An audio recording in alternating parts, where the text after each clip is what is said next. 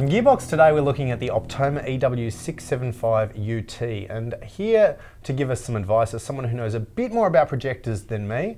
We're joined by Cameron Glendinning. Cameron is a projectionist who works for Cinepro Outdoor Cinema as well as IMAX.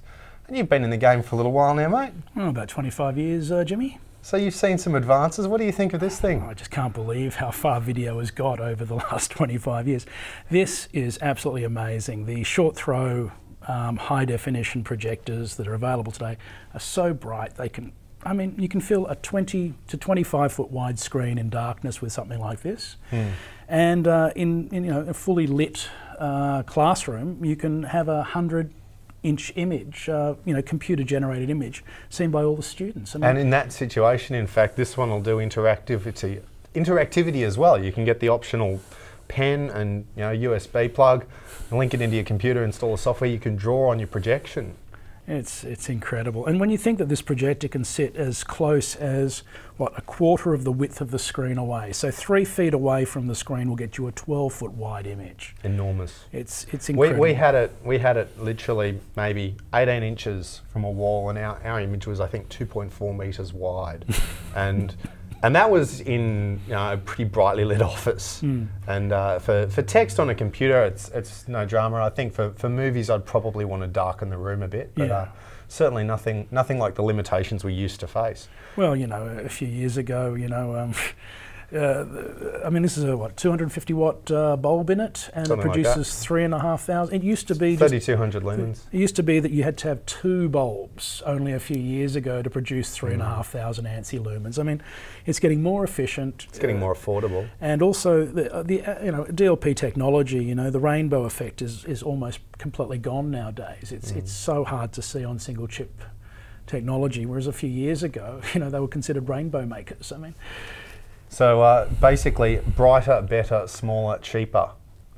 Amazing.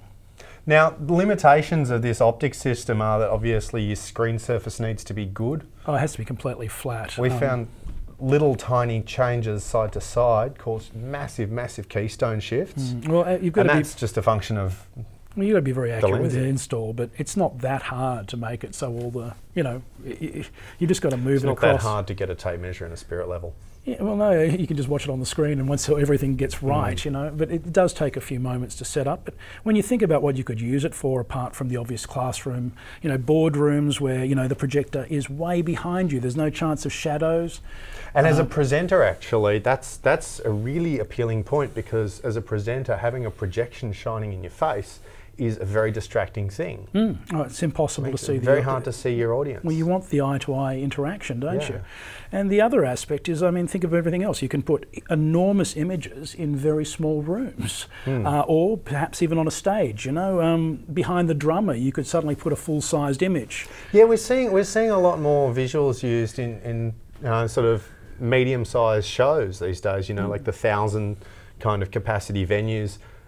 We're seeing a lot more projection, and I think, as you say, I hadn't even thought of that actually until you brought it up. But this is ideal for that stuff. Well, they're so cheap nowadays. I mean, what does one of these things come at?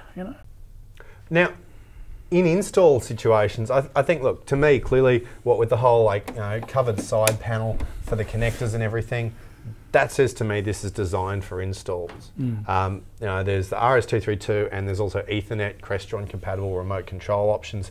So it's very easy to integrate this into part of a whole room or building solution. And I think that's a really smart move from Optoma, actually. I think anything that makes your gear more compatible with other people's gear is a good thing. But you reckon this?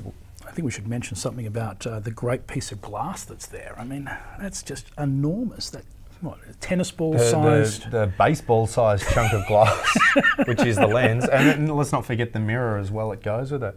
I mean, that only a few years ago, I mean, a wide angle lens was traditionally the most expensive lens you could get. It's more expensive than the projector in past times. Yeah, but now, you can buy the entire package together for only a fraction of what it would have cost just a few years ago. It's truly amazing, the technology, and I love this 21st century business. Pretty serious advances then? Oh, absolutely. Excellent, there you go.